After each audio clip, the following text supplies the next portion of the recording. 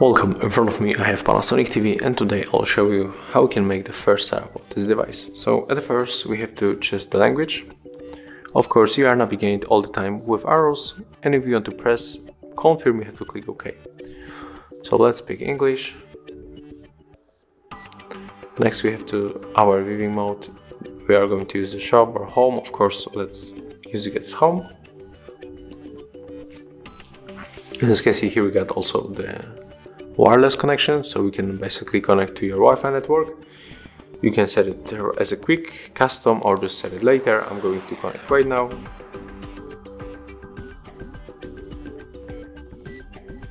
Here we got all available networks. I'm going to connect to the first one. And in the keyboard you are also navigate with arrows. When you want to press one of the symbols you have to click OK, and if you want to delete you have to use this red button.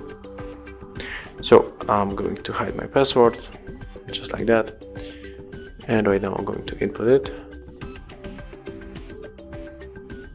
And right now if you want to confirm your password, you have to tap right here.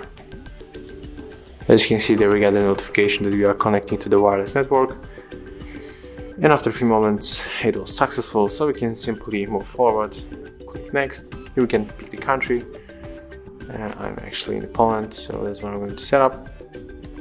Here we can select the TV signal. I'm going to unselect them because I'm not currently connected, so I'm going to skip this step.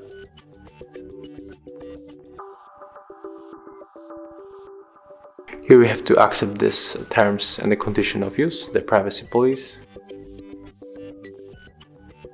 because without that we cannot use our TV.